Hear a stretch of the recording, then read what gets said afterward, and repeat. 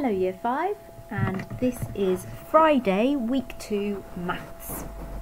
So today what we're going to begin with is a little bit of arithmetic practice. Now you'll notice it looks like there's lots of questions here. I'd like you to choose whether you'd like to have a go at the red questions or the black questions, and you can choose your level of challenge. So pausing the video here and having a little go at some of these challenges. On the next slide are the answers, and it would be really good if you could send this in to your teachers so we can see some of the areas that we may need to work on. So give yourself about 10 minutes or so to work through 6 of the questions, either the black or the red. Okay, so here we can see our answers.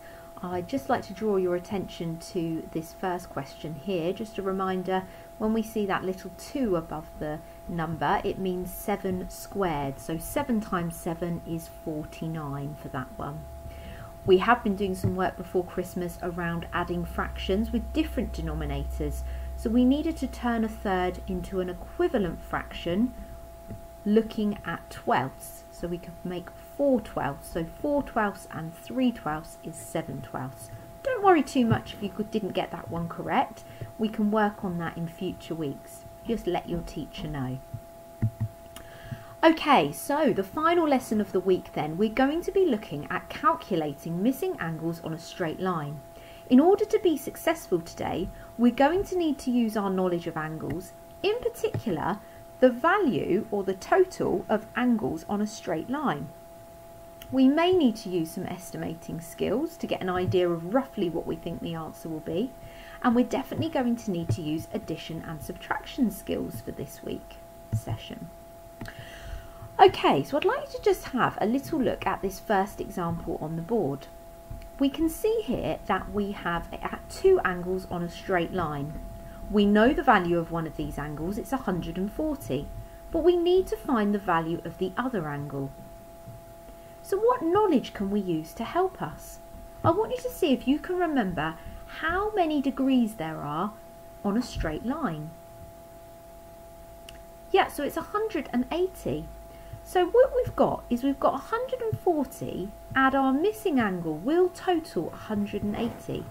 And actually, if we can use our mental math skills here, we can see that 140 is 40 away from 180. So this missing angle then is obviously going to be 40 degrees, and that's our missing angle there. We're going to have a little look now at how we might lay this out and how we might work through some calculations. They gradually do get a bit harder with calculating the size of angles on a straight line, but always remembering the important fact that angles on a straight line equal 180. Okay, so here we can see we have 2 angles on a straight line. We have one angle which is 106 degrees and another angle which we are unaware of. So we need to think about what we know, and using our bar model we know that the total of both angles will equal 180. We know that one of those angles is 106 degrees, so we need to find the other angle. We've done work on this before, thinking about if we're missing one of our parts, what is the calculation that we need to do? And here we have down here, 180 subtract 106 equals 74. There's a range of different strategies you could have used for this subtraction question. For me, I did some mental jottings. So I did 180, I took away the 100 to start with, which left me with 80, and then I did 80 take away 6, which is 74. So my missing angle is 74 degrees, and I can write that in my bar model there as well to see that my 2 parts, my 2 angles, 106 and 74, total 180 degrees. So we've got our answer here of the missing angle being 74 degrees. Okay, I'd like you to have a look at the next question now, and you'll notice this one is slightly different, this question, slightly varied. Yeah, you can see here that you have 2 given angles and 1 missing. Now we still know that these angles on this straight line equal 180, but we've actually got to do 2 steps for this problem. The first thing we need to think about is we need to work out the total of the angles we have already. So here you can see we have 45 add 78. Again, you may have done that in a number of ways. You may have added 40 and 70 together, and 5 and 8. You may have started with 78 and added 40, and then added your 5. We got our answer of 123 degrees. So we know these 2 angles total 123 degrees. So now we come on to being able to create our second bar model. We know our total is 180, and so we have our part here of 123 degrees. So the calculation then that we need to do is 180 take away 123, and that leaves us with 57. So our missing angle then is 57 degrees. And you can see how this question's slightly different because it has 2 steps to the problem.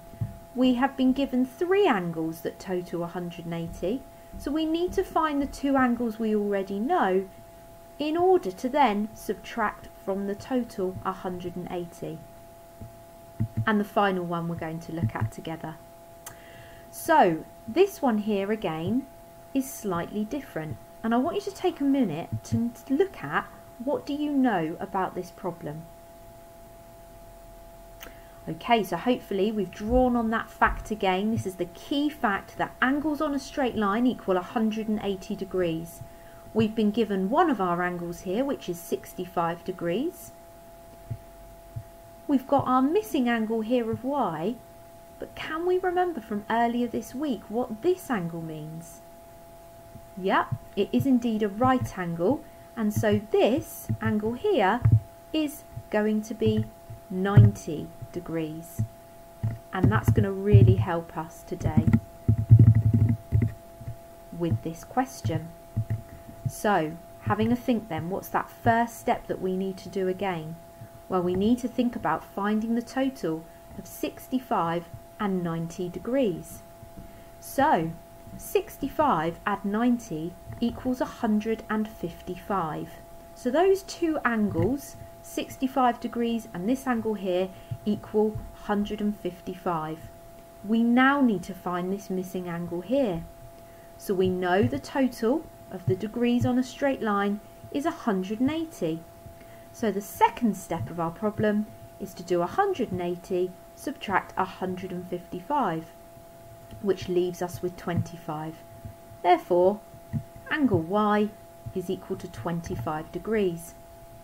You're now going to work through some problems which require you to calculate the missing angles on a straight line. And just keep reminding yourself about what you know. You can always re-watch this clip to help you if you need to. Thank you, and we look forward to seeing your work soon.